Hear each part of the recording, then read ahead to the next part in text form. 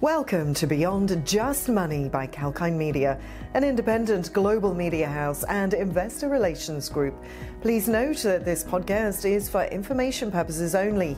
It's not a solicitation or recommendation to buy, sell or hold the stocks of any company or companies or engage in any investment activity under discussion.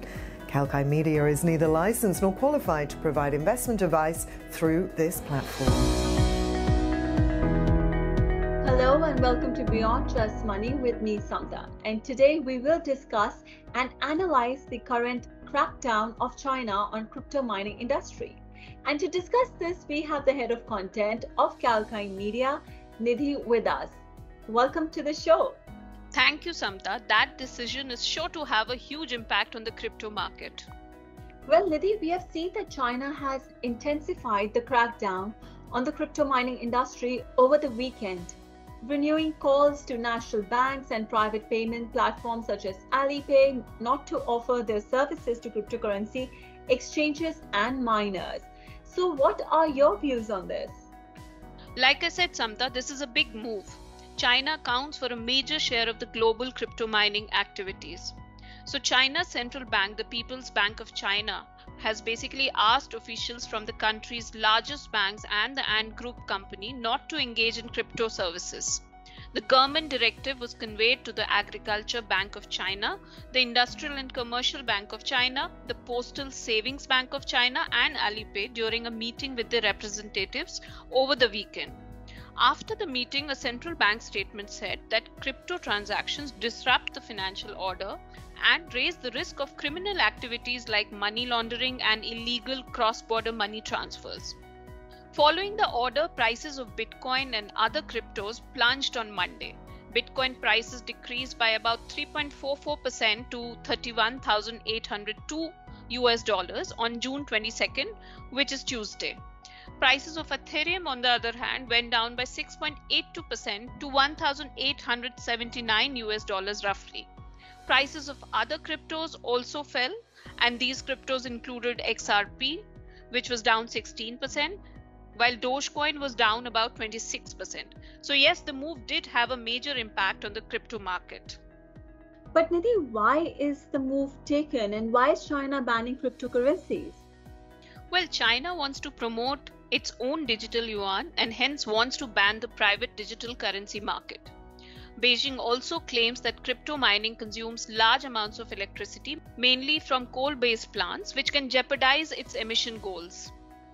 In May this year, China banned financial institutions and payment companies from offering crypto services and warned them against dubious crypto trading. The order made crypto trading and services illegal. Following this, many provinces in China have begun to shut down crypto mining activities altogether.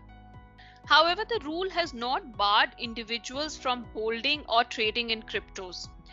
Major crypto exchanges in the country, in fact, have said that they would stop selling mining machines and other services in mainland China. They also promised to suspend future contracts and products in China. So the major exchanges have basically said that they would follow the new orders. Beijing had flagged against crypto as early as 2017 if we go back and look at the past. China's central bank had urged several banks and payment firms to have a deep check on clients' account details and promptly cut the payment channels in case of any identification of crypto transactions. So coming back to what's happened now, China's central bank urged several banks and payment firms to have a deep check on clients' account details and promptly cut the payment channels in case of any identification of crypto transactions. These tightening measures would adversely impact crypto trading in China by putting all OTC platforms basically out of business. However, banks and payment companies would face challenges in identifying crypto-related transactions in particular.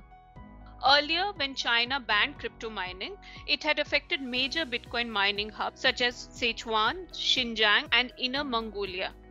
So all in all, it remains to be seen whether the tightening of the crypto regulation in China will actually mitigate the financial risks and money laundering in the country. And with that, we come to the end of today's show. We hope our listeners are more informed now. Thank you, Samta, and I hope too that the listeners got the information that they were seeking. Absolutely, Nidhi. And on that note, to listen to this podcast again, please log on to our website, that is kalkinemedia.com, or you could subscribe to our YouTube channel. Until we see you next with yet another insightful episode of Beyond Just Money, stay apprised and invest wise with Kalkine. Our listeners are requested to make their own inquiries about any investments, and Kalkine Media strongly suggest that the listeners seek advice from a financial advisor, stockbroker, or other professional as necessary. Kalkine Media hereby disclaims any and all the liabilities to any listener arising from any use of the information shared or discussed in this podcast. This podcast is available for personal and non-commercial use only.